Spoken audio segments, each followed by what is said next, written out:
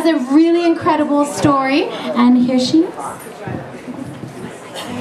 Just about it, why you're here, just like what you already did. Okay, adorable. Okay, so this is my piece. It's a self-portrait. I don't think it's your typical self-portrait because from what I know about them, they're usually pretty darn detailed. Every facial feature, hair, whatever else, to the T. And as I was getting caught up in those details, I realized that none of them actually mattered, and that I wanted my self-portrait to, instead of be a physical representation, be more of what's the word I'm thinking of? Yes, an abstract representation. And I chose to kind of work with three main things that happened to me in my life that have really formed me as a person. The first one was when I was a really young child, I guess I should say a baby. I was ran over by a car, which left me with burns on 30% of my body. And I think that sort of growing up with those kinds of scars as a child, it kind of makes you either become a victim or become a stronger person. And I was lucky enough to deal with it in the stronger person way. And it really, I think it gave me the confidence to kind of succeed in life and have that little kind of grit that you need to face life. The next part was my Portuguese heritage. I'm a first-generation American, yes, first-generation American. My parents came here in the 1960s, and I think if anybody else here is a first-generation American, you know that that can be tricky growing up as you try to be American, but your parents really, really want you to pretend like you're not. And so the basketry and the copper and the wire was supposed to kind of represent my heritage. And then the most obvious part of me is the piano mechanism that is the entire part of me, I would say, like maybe my core. And that is literally what the piano is to me in this day and age. It's my passion. I work it. I use it. I work it. It is my job. It is my creative release on top of collage and assemblage, and it's pretty much my life. So those were the three things that I chose to represent myself with this piece here. So thank you, and I hope you enjoy it. Thank you. Thank you so much. And I just had a question for Heather. This has become a really popular event and exhibit, and I'm just wondering why you think the Object Afterlife Challenge resonates so much with Eugene. Because it's different, and it's really, really, really fun, and it's inspiring to see scrap being turned into something different. So it's different in that it unites the worlds of scrap art and fine art, and so that's kind of the principle behind us, and it's our driving mission is that creative reuse. So taking something, for example, this was created from pots of colored sand. So taking something that's just sand and turning it into art. And we don't have any other shows like that in town. Plus we have 60 people applied to do it. So it has a huge following, and we're really, really proud of it. This is our 6th year doing it, and we really love it. Thank you so much. We have about 10-15 minutes till we're on to our next stop, which is, I think, Raven Frameworks. So, and just remember, try to keep the wine inside. Also, I just want to point out that there is a local celebrity here, either this year's Slug Queen or Slug King, whatever you want. Thank you. Oh, I'm sorry. The next stop is the Lincoln Gallery.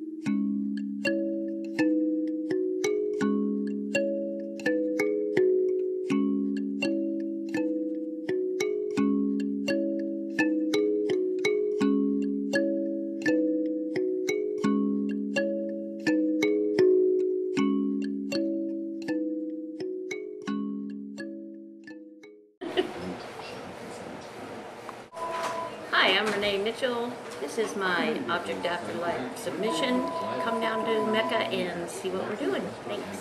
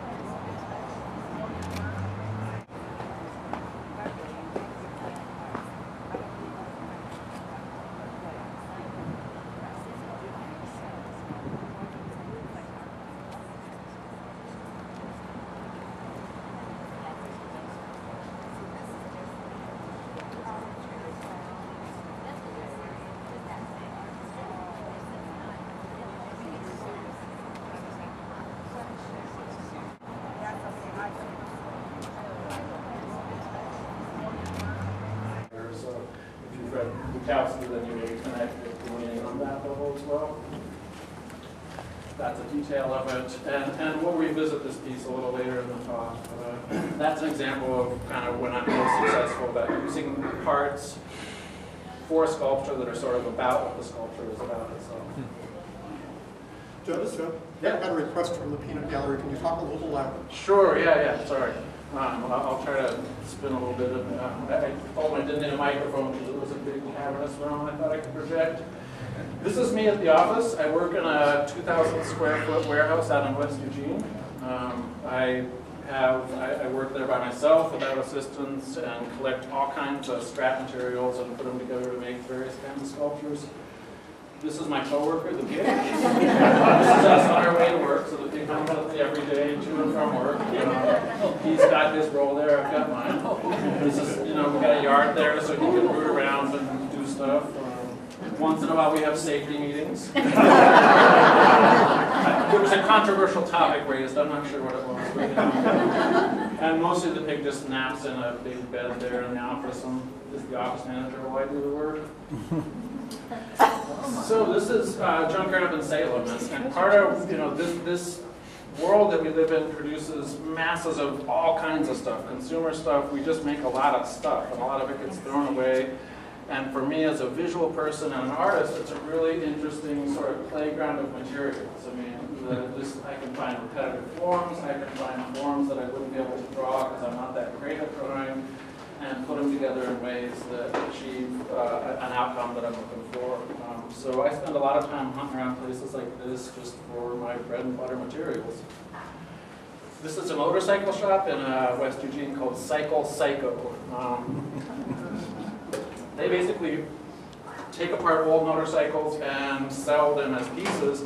Longtime friend of mine, and he lets me go through his scrap bin and take or buy kind of whatever I want to use for parts. So I spend a lot of time there gathering the parts for the repurpose work that they do. He's very well organized. I can find kind of whatever I need in great quantities. Those are motorcycle spokes that I'll end up using for ribs of a fish sculpture that I'm working on. Really great source for me. And yeah, I just sort of collect shapes. Some of it I don't know how I'm going to use it. Some of it is automatically, this piece has got to be a rhinoceros horn. I mean, the rhino out there, basically they gave me the horn shape and said, isn't this cool? And from there, a whole rhino needed to be built around that shape. It was so perfect for a horn. And then I go back to the shop and basically need to be able to take them apart into usable materials for whatever piece or shape that I need. And so at my shop, I need to be able to take almost anything apart and put almost anything back together. And there's a variety of tools used to do that. Just cutting metal with either torch or grinder. But it's scary. I mean, some of these tools can take a finger off immediately. So I have little reminders around the shop that it's all fun and games until somebody, me, cuts a finger off. And just to keep myself cognizant, because you do this stuff over and over again, here's my OSHA approved. I'm up to, I think, 8 days on the accident streak now, so doing good. I'm a terrible weenie about pain, so accidents for me is even a little blister with a hot glue gun or just anything at all that might hurt. And you know, you burn yourself a lot with sparks. So here's welding on the fish sculpture that I'm working on right now. That's what the motorcycle spokes were for, as far as being ribs. I do a lot of arc welding, gas welding, sort of whatever tool is going to really help me put the stuff together. My primary steel, if I'm welding it, it's probably steel. Steel is the most easily weldable material. A lot of the junk in the junkyards is steel. It's just the most versatile thing to use. But I have a variety of other ways to put things together. Spark Nutrisaur is cool. So this is where I sort of left off. This is the piece that was in the mayor's show last August, Vacua Imperium, which is bad Latin, according to Bob, for the empty empire. And it's a part of a series that I've been doing of these sort of hallucinatory factories. There are these little tableaus that hang on the wall of burned out sort of industrial factory settings, and they have all kinds of detail and ladders and places that look like people should be doing stuff, but they're completely empty and devoid of people. And part of the idea about that is just the sort of the loss of industry and that sort of manufacturing job in this country that our parents, our grandparents used to do. That was really some of the cogs of our society here, and that's all moved overseas. So a lot of it has, and there's a whole lot of reasons for that, but just to take a piece and look at how do you show that visually, and then ironically, the pieces that I used to make this are pretty much made overseas. So this sculpture is made out of the very thing that it's talking about. It's part of the problem it's talking about. Differently with it. So after that, there it is at the mayor's show, and little tag, and that was a huge honor and meant a lot to me to win Best in Show last year. Thanks. My hometown, thanks a lot. This is a continuation on that same sort of series of the factories, and this one is in 3 dimensions. It's in the round. It's called the Tower of Babel, and it's about 5 feet tall, and really. I wanted to make a factory that was fully round and not a wall hanging, but I also wanted to play with the Disney castle and sort of just vaguely and visually at the Walt Disney Castle there at Disneyland. And think about, like, what does that thing look like from the inside? All the industrial just stuff and guts and ugliness that it makes to make this really pretty fantasy on the outside. If that's stripped away, what does that look like? And so that's part of what this sculpture is about. And these are really fun to make. I mean, you just get lost in the tiny detail of, making something so intricate. Yeah, and it's hard to get a good photograph that shows all of what's going on in here and all the little passages and kind of tunnely shapes. So this, along with, there it is with me to show sort of a perspective. So this, along with the piece that was in the mayor's show, and 2 other pieces were asked to be displayed in a show in South Korea. So I in the fall of last year, got to box those things up and send them to Seoul, South Korea. They have a national museum there that wanted to put on the first ever steampunk show and do sort of bring steampunk to Seoul, and they did it big time. They had a good budget and paid for the shipping for 30 artists to get all kinds of work there. So it was a huge show. Probably the shipping to send these pieces to South Korea cost more than the pieces are worth themselves, because some of these crates were telephoto size. That's one of the other pieces that went, one of my mechanized trilobite shapes. Sometimes creating these things is as tricky as making the sculpture itself, just making sure that it doesn't break. And shipping companies are notorious for not being nice to things that they're moving, so you really got to overpack them. The steampunk show in South Korea just really, they advertised it on buses. They did a really, really nice catalog. It was like surprising how large the show was and how seriously they took it and funded it. It's now going to probably move to China, so the Chinese government has expressed interest in showing it and exhibiting it, so those 4 pieces will probably move there next. Their museum has an opera house. It's just an amazing sort of Smithsonian level institution. And for it to embrace steampunk and this sort of modern assemblage art was really exciting for a lot of us. So did you go? No, I didn't, ahead of time I didn't know how large of an event it was going to be. And, you know, they'll pay to ship the art, but not the person. You know, if I had told them I had great stuff to lecture about, sure, possibly. But no, I didn't go, and often it's just not worth it to go in terms of the time I've missed in the studio. This is a piece I made last fall that's called Nava Durga, and this was for a show in Portland where the guy really wanted to do sort of controversial art. So he was asking the artist to push, you know, buttons as far as it being controversial, and that seems like sort of not a very challenging theme for an art show. But I had wanted for a while to do something that showed just the different religions as sort of unified around the idea of mortality and sort of the beauty of that shared certainty that, you know, religions set out to try to answer that big mystery we've all got in common, and they have different ways of answering that, and they've set up whole wars around those different answers. But at the base, it's, you know, there's a real connection and a unity there that we don't really pay much attention to or embrace. So I'm just trying to make a piece that looked at taking the symbols from the 8 most popular religions in the world and putting them together, and then making something up here that was just sort of a unity shape, not anybody's particular shape, but the idea that they could come together under sort of a oneness. It's about 6 feet tall. It's a life-size skeleton model. Yeah, about 6 feet tall, 6 feet wide. It's on wheels. It's a good-sized sculpture. And this is an example of something I made because I was really interested in the idea, and it was close to my heart, and it's also very unsellable. Nobody really wants that in their living room. And when you start putting religious symbols next to other religious symbols, you're guaranteed to piss some people off. So. Did you find the skeleton in a junkyard? I found the skeleton on a medical model supply catalog. So, yeah, I mean, it's plastic, and early on I would use real bones, which are kind of dirty, and I mean, not real human bones, but just real animal bones, but there's real practical hesitations to that. I tried casting all my own bones in aluminum, but that was a lot of work and heavy and more expensive. And then I realized I can get plastic models and make them look like just about anything, cheap and effective and quickly. And that's what I meant about shortcutting to, you know, being able to get the idea out there. This is sort of a similar, smaller version of a piece that I've done a couple of years ago. A guy that has collected my work in the Netherlands. He's a famous DJ. If you follow electronic house music, I do not. I had never heard of him, but apparently he's got money to buy things like stalls of flowers in them. So that's something I did about November. This is Jim. He's called The Prophet. Again, I don't know who he is, but I'm happy that he likes my work. This is a piece that the City of Eugene worked with me on. So they have a new award called the Bold Steps Award, and Bold Steps is their sustainability and recycling program. Every year they're recognizing a business that is really practicing sustainable values and recycling.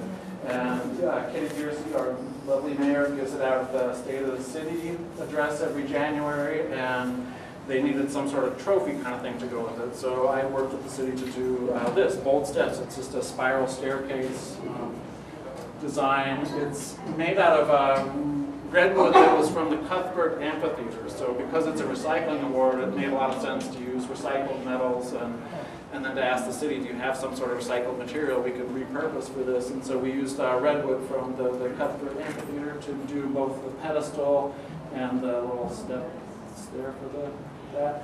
This year's winner was Glory Beef Honey, lovely company. So they have that award for the next year, and then it will be passed on to whoever wins it in 2015, sort of like a Stanley Cup of recycling. And there it is being given out by the city at the State of the City. It's right there. This is a shelf that I did for some friends of my wife and I who live in Portland. She needed something for her office and something for her kitchen, had seen some other work that I'd done in a restaurant, and just asked for a real functional basic shelf. And this is sort of an example of, I mean, to make a living as a sculptor, sometimes I'm doing the fun stuff that is meaningful to me, and sometimes it's the stuff that's going to pay the rent this month. And a shelf like this is fun to do. but it's not as creatively stretching as some of the other stuff that I like to do. This was the one for her office, had a lot of gears and sprockets, a lot of stuff from the motorcycle shop. And then this is the one for their kitchen.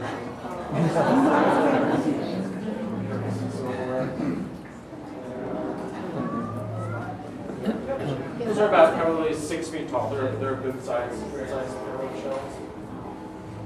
Then I wanted to do a baboon. So I mean, sometimes I just pick animals because they appeal to me, either the horn of the rhinoceros or the baboon's ass. Or I can't account for why certain things appeal to me. The heron and the funny bend of their neck, I find beautiful.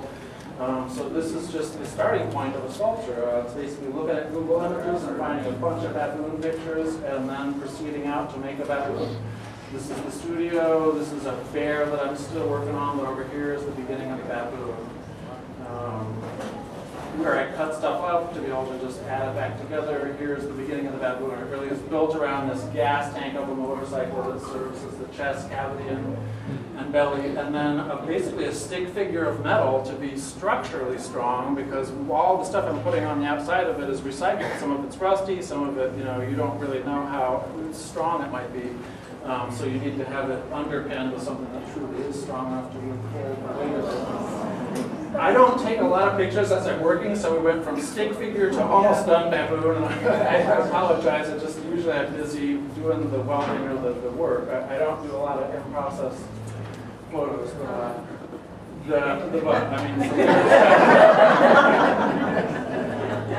I went to the motorcycle shop and said specifically I need something sort of orange and baboon buttish and gas tank that was just perfect, so I cut part of it off, and that's the baboon. And there it is, pretty much finished outside. Here's his formal senior portrait. And it's pretty much life size. I didn't know that much about baboons until I started looking up images and realized they're really vicious animals that kill a lot of smaller animals and have claws and teeth. So I really needed to sort of draw out the intimidation look of him and make him look fairly severe. And this is an example, okay, so it's a motorcycle shock absorber, and I want it to look like a muscle, so it still retains that idea of, taking force and being shock absorption for a motorcycle, but it's also functioning as that baboon's, bicep sort of thing. So that's a nice balance for me. I was sort of afraid of him. And so then he gets boxed up, and my gallery that is out of London, Wolf Gallery, goes to international art fairs. And so probably 12 times a year, big cities have at their convention center art fairs, and they invite they don't invite, galleries pay a good amount of money to go and be part of these art fairs. And there might be 100 galleries sort of under a big top tent to do an art fair. The biggest one in the US is Art Miami, Art Basel, and that's where the baboon ended up going. And fortunately, he sold there. So that's a great, it helps to pay the rent and keep me doing what I'm doing. But it's also a really strange event to be collecting junk motorcycle parts in Eugene, Oregon, and sending them to this rich art fair in Miami that pretty much the 1% and their friends are going to buy art. I mean, it's truly upcycling to How much did it cost to ship the baboon? I think it was about $450, and the baboon sold for $9,000. So the gallery takes about half of that, and I mean he earns his part, and you pay as the artist to ship it there, and the gallery pays to ship it back if they're not able to sell it, which makes them motivated to try and sell it. Yeah, but it's a big event, and my wife and I went to one in West Palm Beach, Florida, a year and a half ago, and realized this is something to go to one time, and then you let the guy for the gallery stand here all weekend and sell the art and talk to the rich people, because this isn't very fun. There's some cool art here, but other than that. This is something that a fisherman in Maine asked me to do. He wanted a shark of some kind, and so just had a real specific idea, said he'd seen some of the other mechanized fish-looking things that I've done, and just said, can you do it as a shark? I absolutely had fun doing this. Almost nothing on this is actually metal. It's mostly wood, plastic, model parts, camera lenses for eyeballs.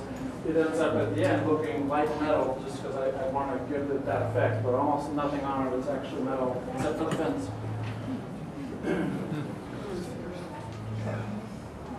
This is an Ouroboros, so I've done a couple versions of this. It's a classic symbol of the snake eating his own tail. It's called The Beginning of the End. A radiologist in town had seen a version of this and really, really wanted one. It is probably the most tedious and painful kind of work for me to do because it's just welding snake spines over and over again, 50 or 60 of them. But it pays a bill. This was a fun one to do. A friend of mine has a husky dog and just said, can you do our dog and found objects? And I had never really tried to do a pet portrait, and I had dreaded the idea of pet portraiture. But good friend and sort of interesting challenge, like, well, can I do the found object and just junk stuff that I'm doing, but really make it look like, this family pet? And they have a young daughter, so it needs to not look mean like the baboon did. It needs to be a nice dog. So I enjoyed that challenge. A little smile there. And just again for size reference. What'd you use for the white parts on the dog? Like a picnic table, sort of a yard porch table, sort of mass-produced, thin. It's crappy metal to weld, but it's very easily findable, and it was the right white color for the black and white of the husky. Because the color was more important on this one than it is on some of the things like the baboons and other things.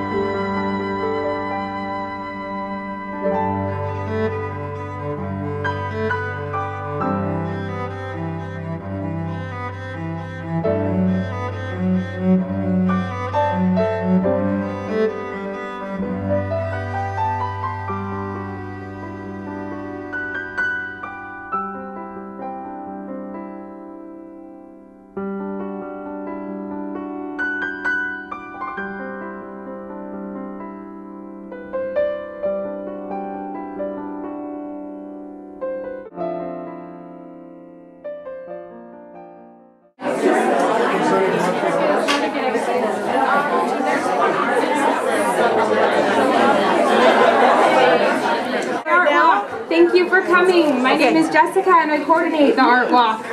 So if you have any questions, comments, complaints, it's me. Talk to me. The art walk happens year-round, so that means every first Friday. Come out and see us. All of these galleries are open to bring you art.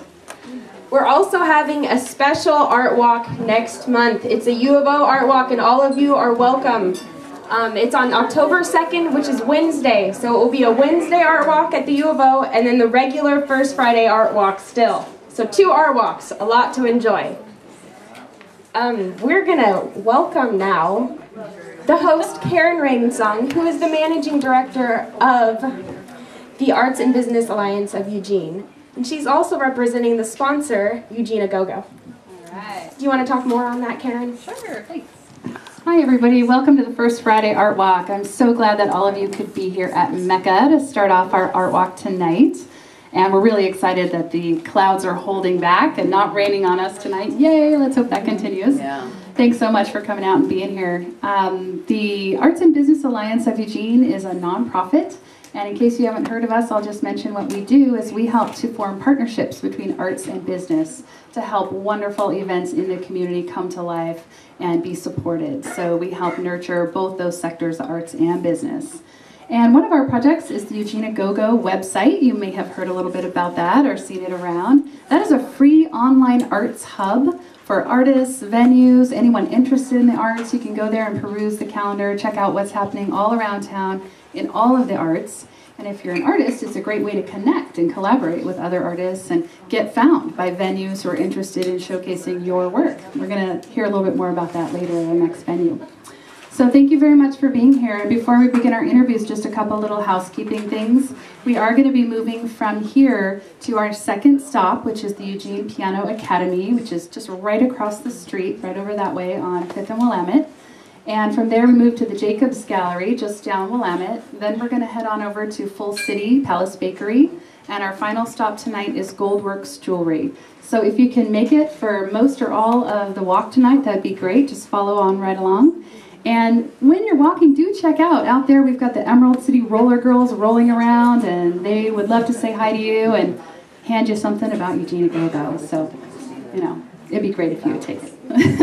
Take one for the team, right? All right, great. Well, I would love to introduce now the executive director of Mecca and a wonderful friend of mine. She makes so many wonderful things possible here at Mecca. She's just a powerhouse of energy and talent, and I'm so lucky to know her. So this is Mija Andrade. Thanks so much, and thank you all for being here. Welcome to our Object Afterlife Art Challenge exhibit. This is our 5th year doing this art challenge, and what's so wonderful is that at the end of the art challenge, which is a multiple month process, we have this exhibit, which is a culmination of all the creations of the participants. And the way the art challenge works is that we do a call to artists in the spring. All participants are asked to fill out a short application. Based on their application, we select materials for them from Mecca. They do not know what they're going to get. When they pick them up, they have 2 months to create a piece of artwork using the materials they're given. They can incorporate any other mediums, they can use any other materials, and they can alter what they're given in any way. They just have to use something they were given. So you will notice the pictures next to the pieces. That lets you know the materials that they were given, and then you'll see the pieces themselves, and then you can see how they actually use the materials. So it's very inspiring. We get a lot of great feedback about this show. It's very unique. We love that we can do it this time of year when we also have the Mayor's Art Show and the Salon at New Zone. And so we will also be talking to one of our participating artists, Lori Macedoni, who's been participating in this every year since the beginning. Wow. So, and for those of you who don't know about Mecca, it stands for Materials Exchange Center for Community Arts. We're a nonprofit arts education and reuse organization, and our mission is to help divert materials that might otherwise be thrown away, make them available for creative reuse in the community, and also to encourage low-cost arts experiences and education in the community as well. So with that, I am going to turn it over to Lori. Oh, well, I'll let you interview me. Is that what you're going to do? Or should I just talk away? I'll talk away. That's fine.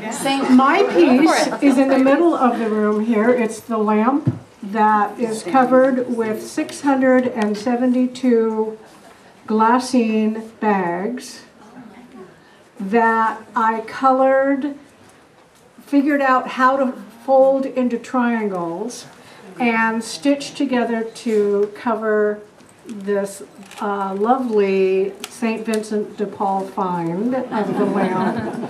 I will credit my husband with painting the base of it more organic color.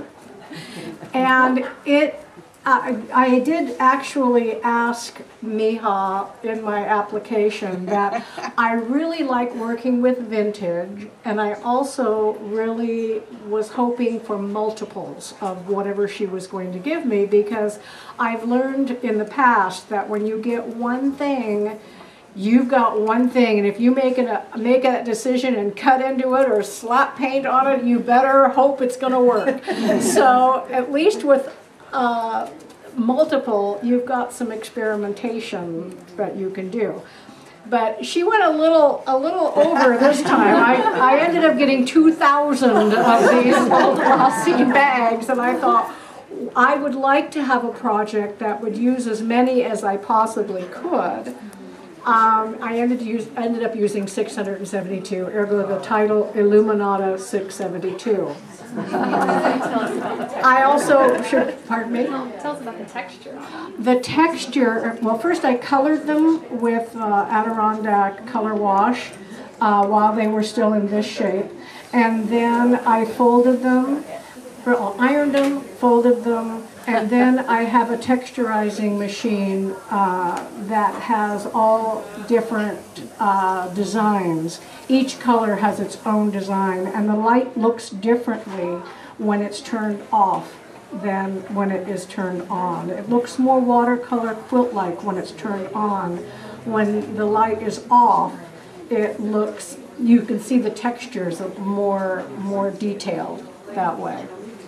I would like to thank DirecTV for giving me free movies for the summer. I sat there and colored and folded and colored and folded and cranked and folded and colored and folded. The easy part was stitching them together. That really only took about 10 minutes, and my only rule was no two colors would be connected to another color of the same. So I just had a blast doing it. It was actually kind of Zen-like in a bit as I constructed it, not knowing which way the chevrons would be going. It was just a matter of trusting that, you know, to try this, try that before I actually glued things down to make it permanent.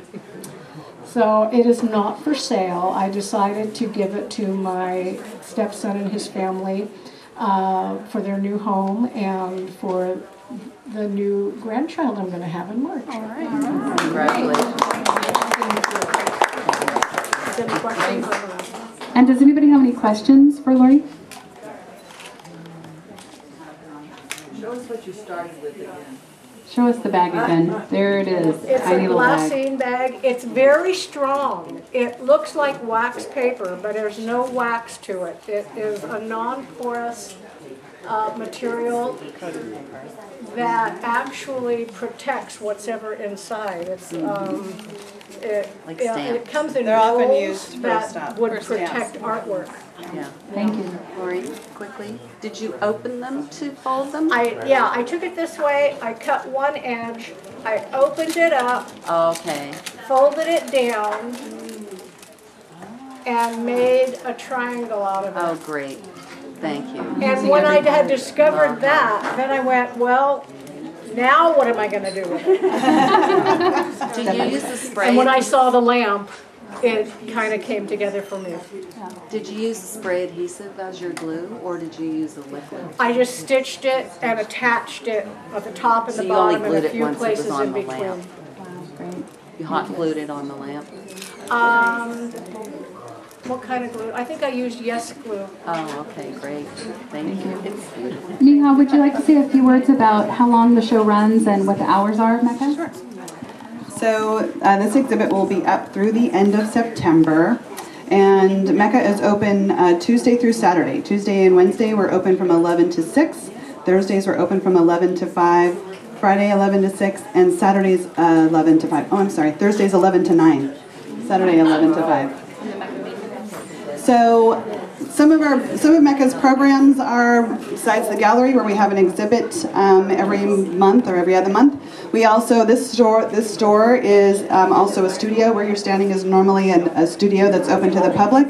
You can come here and shop for reuse art materials. We take donations of materials that are no longer useful to you from businesses as well, like scrap materials, old samples, production waste, things like that, or household items that are non-recyclable, those sorts of things. You can always check our website, which is materials-exchange.org, to find out more about us. And there's lots of literature at the front desk where you can, if you want to take something away with you. All right, great, thank you.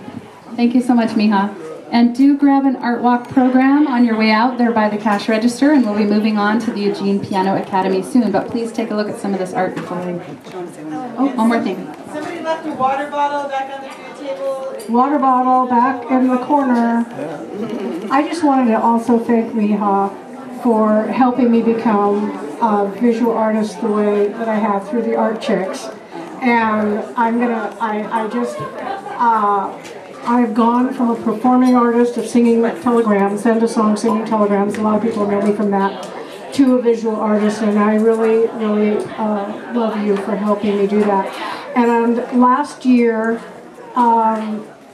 project is called Body Type. I'm now a new zone member, and that is there on display. If you get around to the New Zone Gallery tonight, be sure and stop in and see that one too, because that one I'm really proud of. Thank you.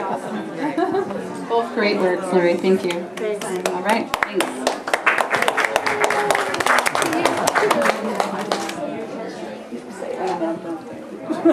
There's no button. There's no button.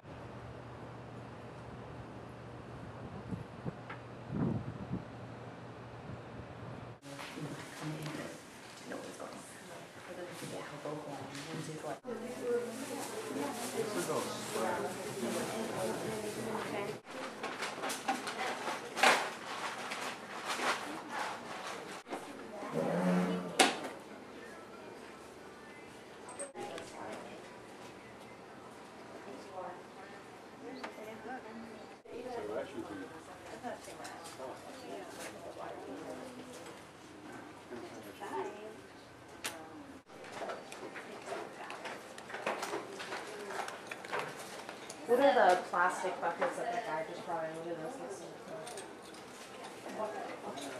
That's a good call. $1. $1 each. Okay.